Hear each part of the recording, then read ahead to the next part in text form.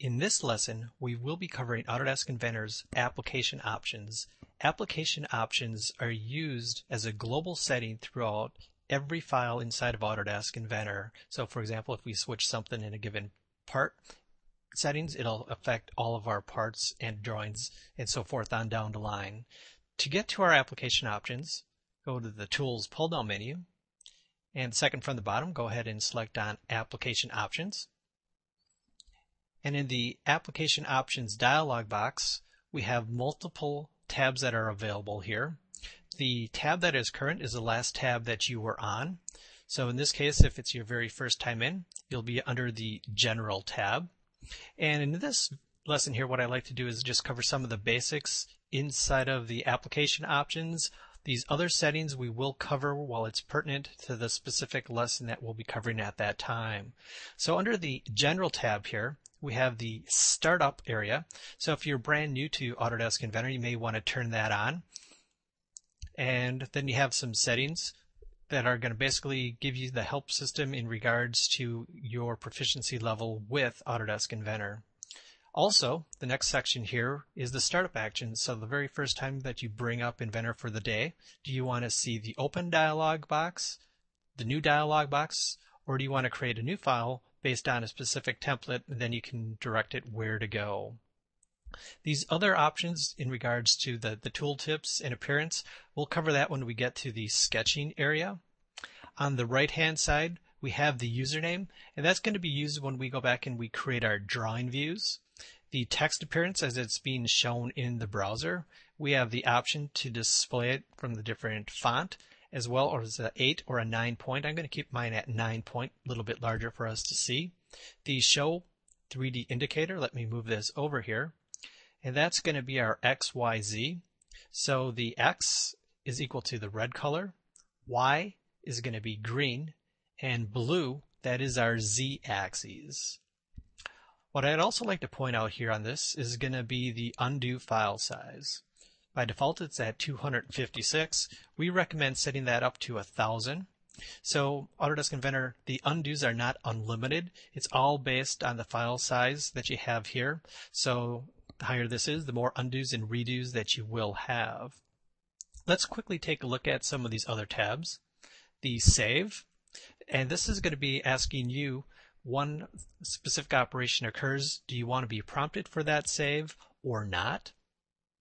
Under the file, this is going to be where Autodesk Inventor is going to be storing specific files like the undo files, and where it's going to be looking for operations. In this case, maybe a template file or the content or VBA files.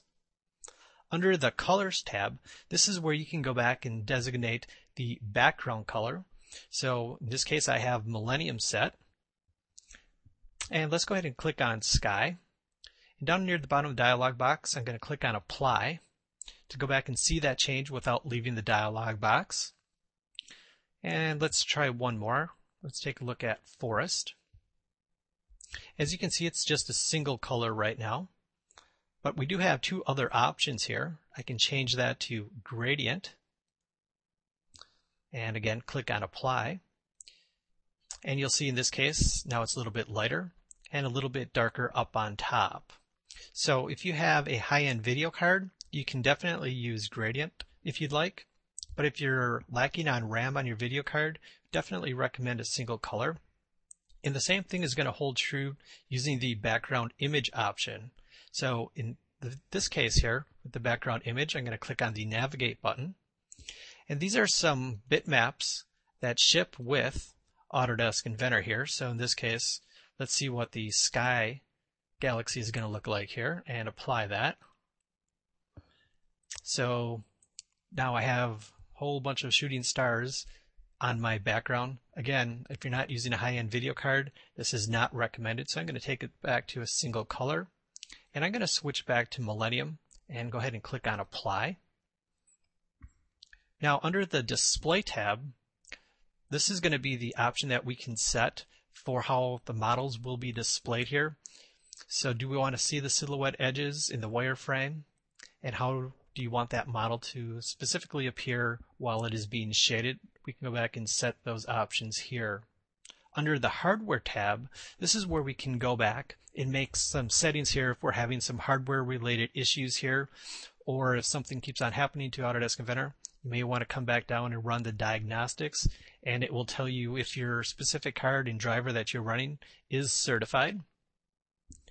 Under the Prompts tab, so here is where you can go back and set how a given dialog box is going to keep on occurring here. So if you don't want to see a specific one, we're going to come back in here and we can make that change. The other tabs, let's run across the other ones. So we have the Drawings tab, and obviously this is going to be the settings here that are going to be how our drawing views and dimensions in this case are going to appear. Again, we'll come back and cover that in another lesson. Under the Notebook, this is going to be how our engineer's notes actually appear. Under the Sketch tab, this is extremely important here. You'll notice on the background here I have a part file that we're in a sketch. So in this case, again, we'll come back and take a look at some of these other options. But as long as we're here, I would like to recommend that you go back and click on Edit Dimension when created. And what that's going to do after placing a dimension, it will automatically pop up a dialog box allowing you to change that dimension directly without having to double click on that dimension, save you some time.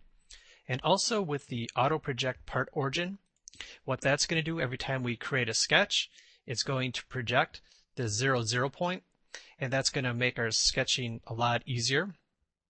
On the upper right hand corner, we have grid lines and the minor lines and our axes. So as you can see, they're already displayed here. Looks a whole lot like AutoCAD. In this case, I'm going to apply because I'm going to turn those off. But again, it's all up to you. If you want to use those grid lines, by all means, go ahead and do that. Also, we have Snap to Grid. So if you're used to working with AutoCAD snaps, you can turn those on here, even though we're going to leave them off because we really don't feel like we need them inside of Autodesk Inventor, but it's there if you would like. Under the Part tab, this is how a specific part is going to be created on what plane. So iFeatures would be very similar to a block library, so we can tell Autodesk Inventor here where to look for those given iFeatures. And of course, some assembly information. When we get to that again, we will come back to that tab. I'm going to move this dialog box up so you can see the bottom of the screen here. We have two other options that I'd like to point back out.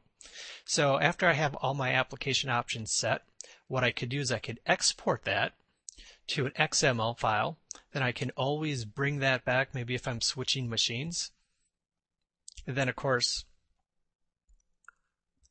once we have that exported, then what I can do is I could go back and import that back into a new computer if I wanted. So those are the application options inside of Autodesk Inventor.